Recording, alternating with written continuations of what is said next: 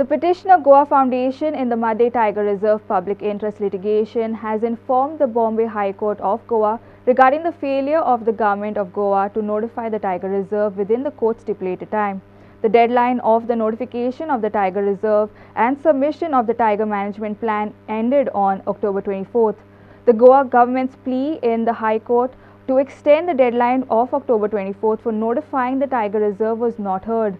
At the same time, there is no stay from the Supreme Court on the High Court directive to Goa to notify the Mhadei Forest Complex as a Tiger Reserve.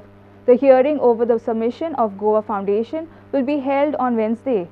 We are now joined by our reporter Pratik Parab with the latest updates on this. Pratik, please give us an update. The High Court of Bombay at Goa had in fact asked the government of Goa to notify the Tiger Reserve in Mhadei Wildlife Sanctuary before the October 24th, but the deadline has actually passed, and the Goa Foundation, who is the main petitioner in the Tiger Reserve matter before the High Court, has mentioned to the High Court regarding the delay, regarding the deadline that has been crossed, and the hearing has been, now the hearing on that mention has been kept on Wednesday.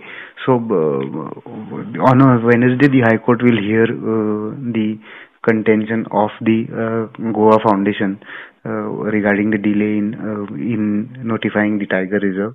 Along with the Tiger Reserve, the government had also been asked to have a tiger management plan within these 3 months.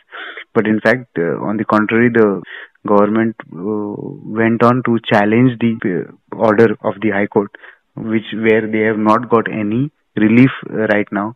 So the High Court order still remains binding on the government of Goa. The government of Goa, in fact, had filed a plea before the High Court to extend the October 24 deadline, which hasn't been granted to the government.